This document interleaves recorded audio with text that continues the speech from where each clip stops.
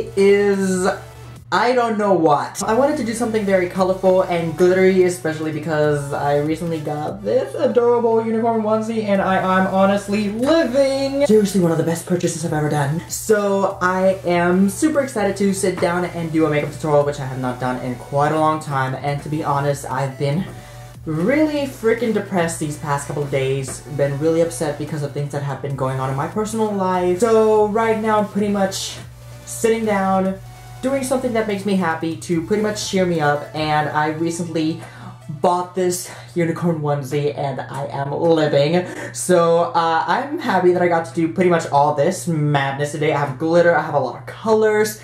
I feel like my makeup looks really cakey right now, and I have a lot of acne spots on my face, but you know what, I'm just like, if I did not do this video today, it was never gonna get done. So it was either today or never. So here I am. Awesome. So if you guys want to see how I did this madness, then just keep on watching.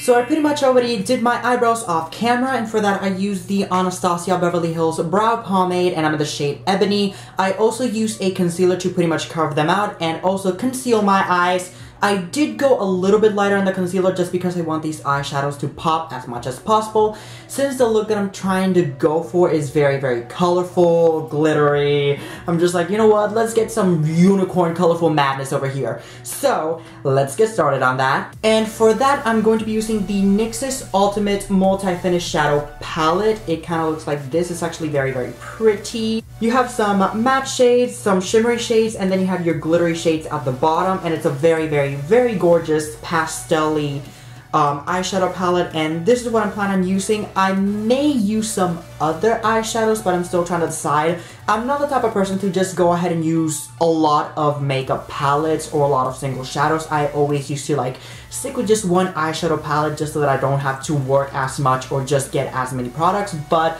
I will see what I can do and try to limit myself to just using this palette. I'm going to be using this matte pink shade on the top and using this as my transition shade. I'm going to go ahead and apply that right on the crease.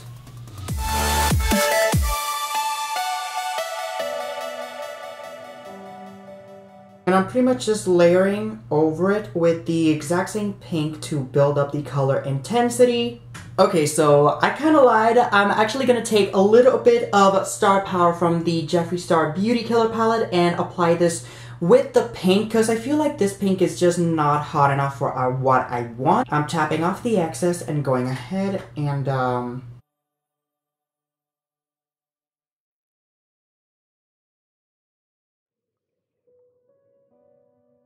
I think I'm actually going to take a little bit of a concealer in the back of my hand, and I'm going to take a flat brush, and I'm going to pretty much apply this on my lid and on my crease. I don't plan on doing a cut crease with this, but let's see what happens.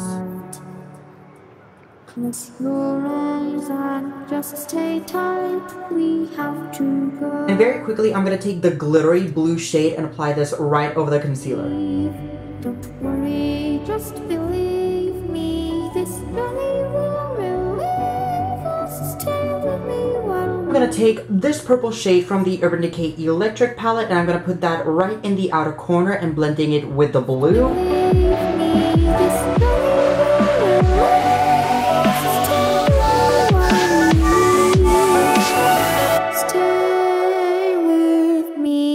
Now I'm pretty much taking the purple and also blending it a little bit on the crease, keeping it below the pink. Taking a little bit more of the pink and using it to blend the purple and the pink together. So those are the eyes pretty much done. Now I'm going to move on to the rest of the face. I'm first going to start off by priming using the Clinique Pep Start Hydro Blurring Moisturizer. Now I actually like this because it really does hydrate my skin while at the same time blurring any imperfections.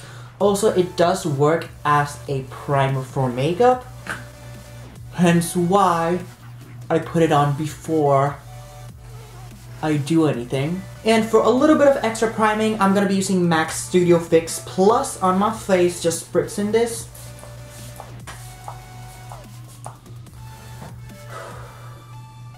Now, I am going to be concealing some areas since I did get a little bit of redness during the weekend. And for foundation, I'm going to be using the Clinique Beyond Perfecting 2-in-1 foundation, and I'm in the shade 16 Toasted Wheat. Just gonna pretty much dot this on my face in stripes. A little bit goes a really long way. And I'm gonna take my Damp Real Techniques Beauty Sponge and just blend all of that out.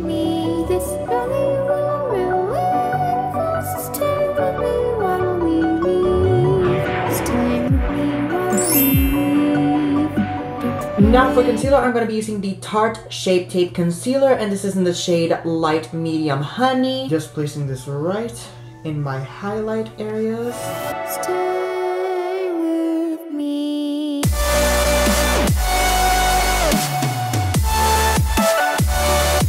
Now very quickly, I'm going to take a little bit of setting powder and just pretty much set this whole thing.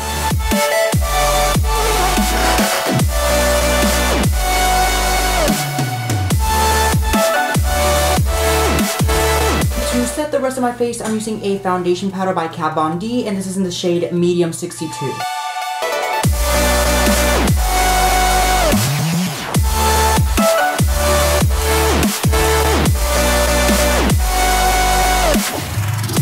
And as per usual, I'm going to bronze up my skin using MAC's Give Me Sun, and I'm gonna take that and just bronze up my skin, give me that golden tan. I've been out in the sun, not staying home, watching Netflix like a depressed piece of shit, which is actually what I do, but you know what? We can't have the world thinking I do that, so... Now I'm taking that purple shade I used from earlier and I'm putting that right in the bottom lash line. Now I'm taking a little bit of that shimmery green from the NYX's palette and I'm placing that right in the inner corner of the bottom lash line. Taking a tiny bit of that pink and pretty much using it to diffuse the purple and the green on the bottom lash line. Now I'm taking the NYX's Jumbo Pencil in Milk and applying this to both my waterlines to make them look a little bit more cartoonish. And for highlight, I'm going to be using the Anastasia Beverly Hills Moonchild Glow Kit.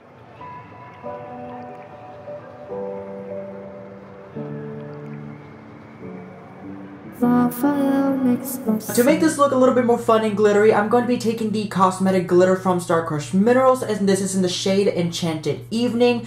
It's kind of like a very colorful, like duochrome glitter, and I'm going to place that basically right in the inner corners of my eyes, and I'm trying to see what other places I can put it at, so I'll just get right back to you once I'm done with that.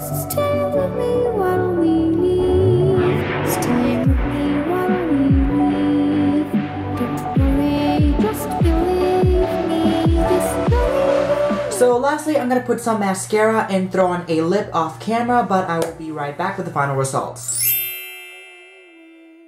Now, I already pretty much put on some mascara off camera, and I put a little bit of a gloss on my lips. I'm not really fond of putting on false lashes. Of course, if you want to put on false lashes, then do it. Wear the biggest, fluffiest, most fantastic pair of lashes you want.